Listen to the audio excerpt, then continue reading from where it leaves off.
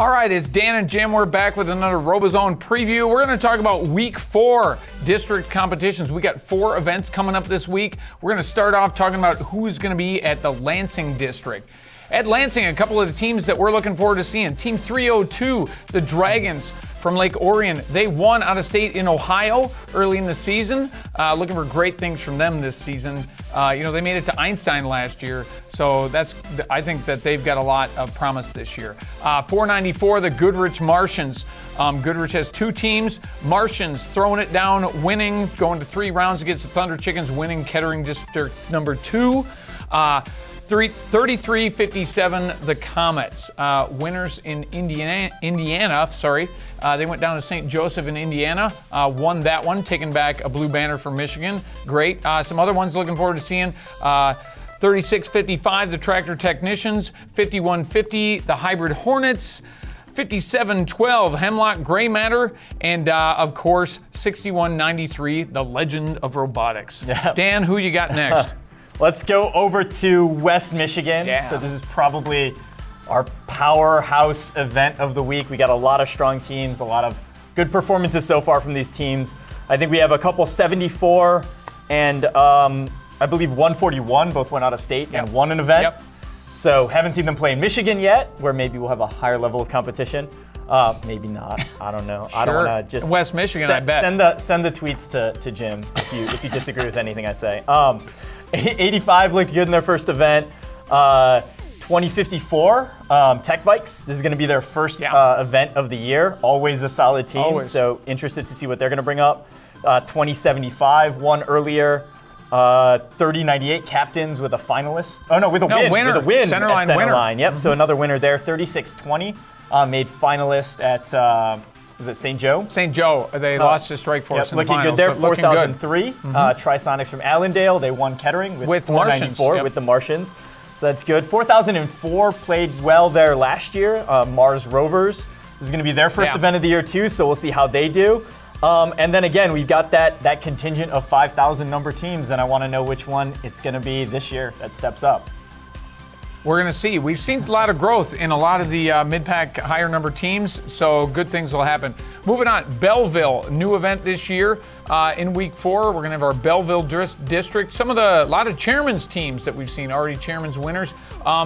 66, Grizzly Robotics. One of our Chairman Award winners for states last year. 1189 finalist and Chairman's winner at Centerline earlier already. 1481 Farmington Riveters. They did pretty well at their season opener at Southfield. 2137 Torque. They had a little bit of a slow start at their first event, but they were a division finalist at states last year and solid contender last year. Yeah.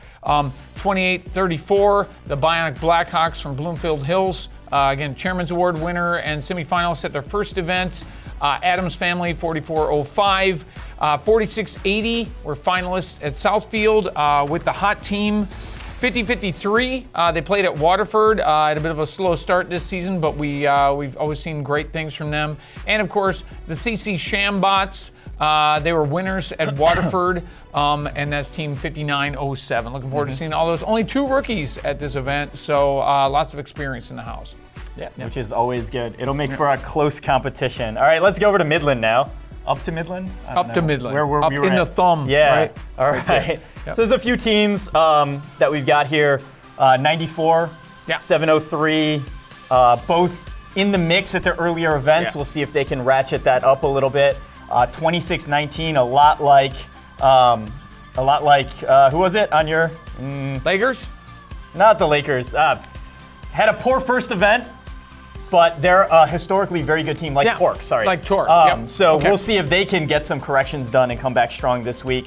3770 Blitz Creek. They've got a win under their belt. And then we've got some of these higher number teams that haven't played yet this year. I know like 52-16. 60-20, I think, has actually played and did decent so far this year, so we'll see. And again, if we didn't mention your team number, we apologize. I said last week I couldn't name every number at an event. I'm going to make myself a liar. I'm going to read every team number at the Midland event. Here we go.